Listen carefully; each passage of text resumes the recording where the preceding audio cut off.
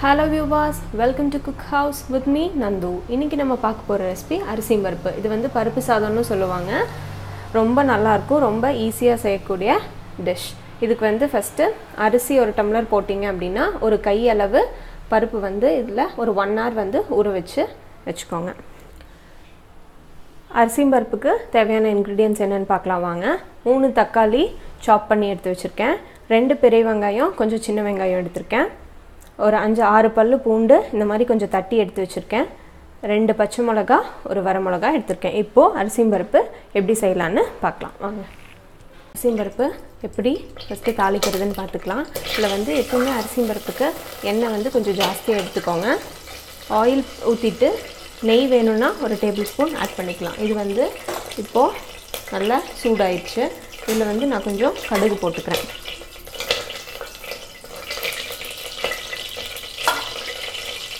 கடுகு, கொஞ்சம் ஜீரகம். லோ ஃப்ளேம்லயே வச்சு பண்ணுங்க. இத போட்டுட்டு கடுகும் ஜீரகம் கொஞ்சம் பொரிஞ்ச உடனே ஃபர்ஸ்ட் வந்து பூண்டு போட்டுக்கலாம். தட்டி வச்சிருக்கேன், அந்த பூண்டு போட்டுக்கோங்க. பூண்டு கொஞ்சம் கறிவேப்பிலை போட்டுக்கலாம். இதெல்லாம் லைட்டா ரொம்ப brown ஆகணும்ங்கிறது இல்ல. பூண்டோட ஸ்மெல் போற வரைக்கும் இந்த ஆயில்ல சும்மா ஜஸ்ட் ஃப்ரை பண்ணிக்கிட்டீங்கன்னா போதும். இப்போ வரமிளகாயும் பச்சை மிளகாயும் போட்டுக்கலாம்.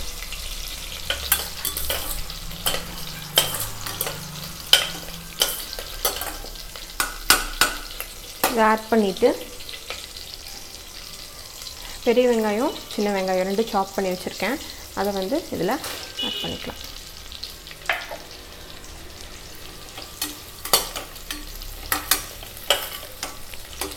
இப்போ வந்து ஃப்ளேம் வந்து கொஞ்சம் ஹை ஃப்ளேமில் வச்சுக்கலாம். இந்த ஆனியன்ஸ் எல்லாம் வந்து கொஞ்சம் இந்த கலர் சேஞ்ச் ஆகட்டும். கொஞ்சம் ப்ரௌனிஷ் ஆனோனையும் ஆனியன்ஸ் நல்லா ஃப்ரை ஆனோனையும் தக்காளி ஆட் பண்ணிக்கலாம்.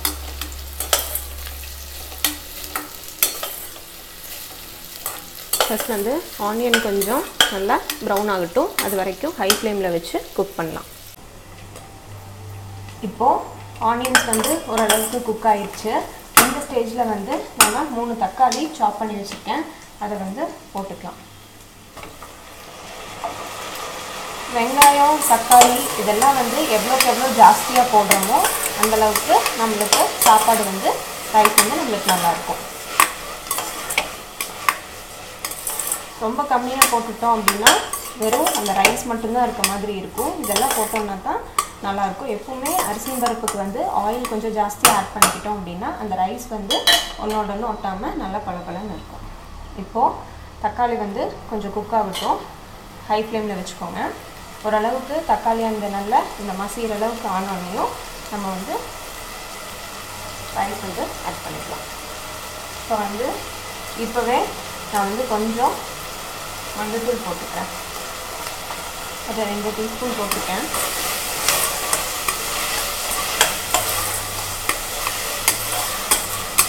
நல்லா மிக்ஸ் பண்ணி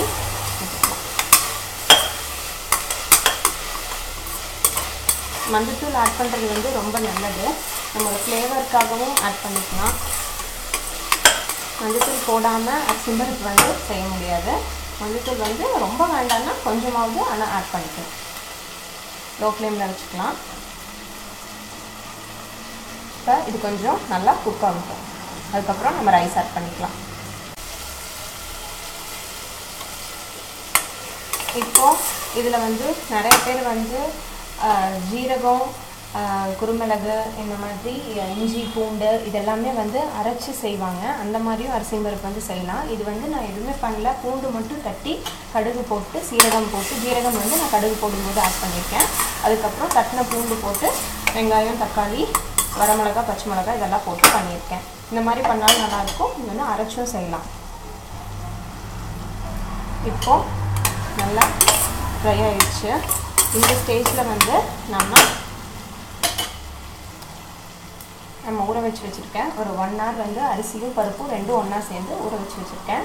இதுலேயே வந்து நான் 3 தடவை கழிஞ்சிட்டு ஒரு டம்ளர் அரிசினா 2 டம்ளர் தண்ணி ஊற்றி ஊற வச்சுருக்கேன். அந்த தண்ணியோடு அப்படியே அந்த அரிசி வந்து ஆட் பண்ணிடலாம். லோ ஃப்ளேம்லேயே இருக்கட்டும்.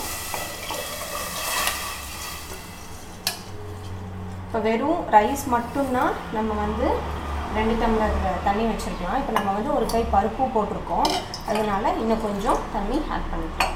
தண்ணி எச்சா இருந்தால் பிரச்சனை இல்லை, தண்ணி கம்மியாக இருந்தது அப்படின்னா அடி பிடிச்சிடும். அதனால் இன்னும் கொஞ்சம் தண்ணி ஆட் பண்ணிக்கலாம். இது வந்து தண்ணி எல்லாமே கரெக்டாக இருக்குது. இப்போ சும்மா அப்படியே இந்த அரிசி அந்த இன்க்ரீடியன்ஸ் எல்லாம் மிக்ஸ் ஆகிற மாதிரி கொஞ்சம் ஒரு கலர் கலக்கிக்கோங்க. இப்போ வந்து உப்பு வந்து தேவையான அளவு ஆட் பண்ணிக்கலாம்.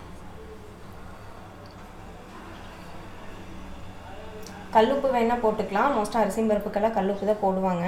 நான் வந்து இப்போது சால்ட் தான் போடுறேன். அதே மாதிரி சால்ட்டும் வந்து எப்போவுமே அரிசி பருப்புக்கு வந்து கொஞ்சம் நிறையா இருந்தால் தான் நல்லாயிருக்கும். அதனால் ஃபர்ஸ்ட் வந்து சால்ட் ஆட் பண்ணிக்கோங்க. இந்த தண்ணியை வந்து லைட்டாக டேஸ்ட் பண்ணி பார்த்தீங்க அப்படின்னா உப்பாக தான் இருக்கும். அதனால் உப்பு ஜாஸ்தின்னு நினச்சி தண்ணியெல்லாம் எக்ஸ்ட்ரா ஊற்றிட வேண்டாம்.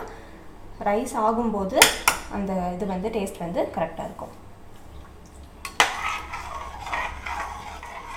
சும்மா அப்படியே ஒரு மிக்ஸ் பண்ணி விட்டுருங்க. இன்னொன்று சொல்ல மறந்துட்டேன், இதில் வந்து வரமிளகா பச்சை மிளகா ரெண்டுமே வந்து நான் ஆட் பண்ணியிருக்கேன். வேணும்னா ஒரு சிலர் வந்து சில்லி பவுடர் போடுவாங்க. 2 மிளகாயும் ஆட் பண்ணியிருக்கங்காட்டி நான் வேறு எந்த ஸ்பைசஸும் போடல, மிளகாய் மட்டும்தான் போட்டிருக்கேன்.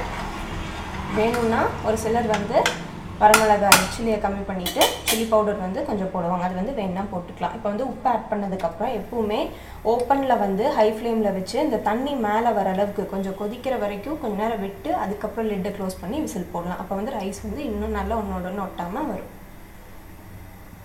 இப்போது இது நல்லா கொதிக்கிட்டோம், அதுக்கப்புறம் விசில் போட்டுக்கலாம். இப்போது நல்லா கொதி வருது. இந்த ஸ்டேஜில் வந்து நம்ம வந்து குக்கரில் லிட்டு க்ளோஸ் பண்ணிவிட்டு விசில் போட்டுடலாம்.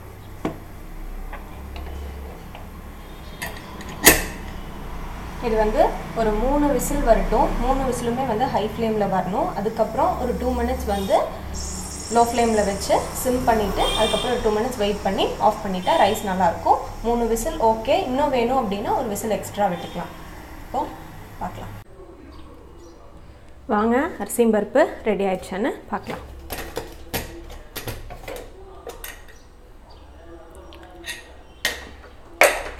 பாருங்கள் எவ்வளோ கலர்ஃபுல்லாக இருக்குன்னு.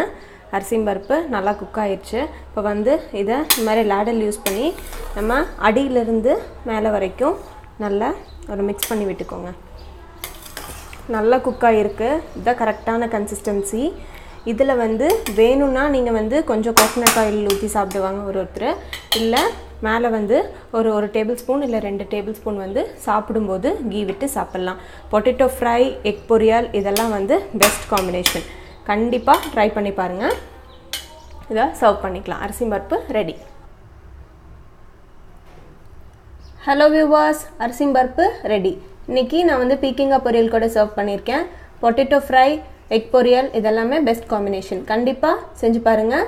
மறக்காமல் பெல் பட்டன் ப்ரெஸ் பண்ணுங்கள், சப்ஸ்கிரைப் பண்ணுங்கள். தேங்க்யூ ஸோ மச் ஃபார் வாட்சிங்.